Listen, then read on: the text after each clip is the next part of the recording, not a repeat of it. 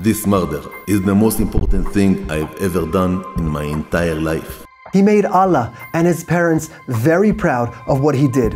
Arfat Arfia, who viciously raped and murdered 19-year-old Ori Ansbacher a few months ago, opens his mouth, revealing his motivation. Today, Holocaust Memorial Day, we will listen real carefully to what he has to say.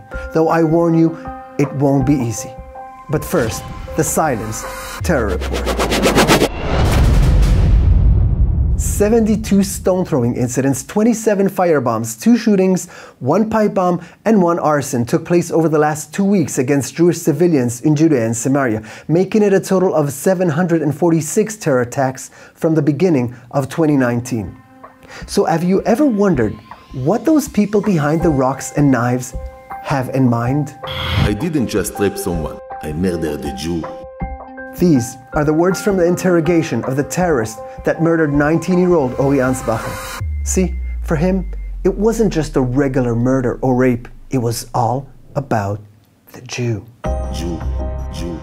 I made my parents very proud with what I did. The pride of the family. You know, there's only one reason for him to look at it this way. It was exactly what his parents raised him to do: kill Jews. But the fact that this kind of behavior is incomprehensible to you or me doesn't make it less real.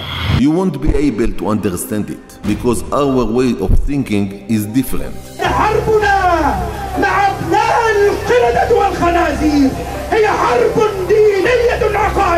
You must understand that these kind of words, reiterated by so many different Arab leaders, clerics, scholars, and in so many different ways, are taken by us Israelis very seriously.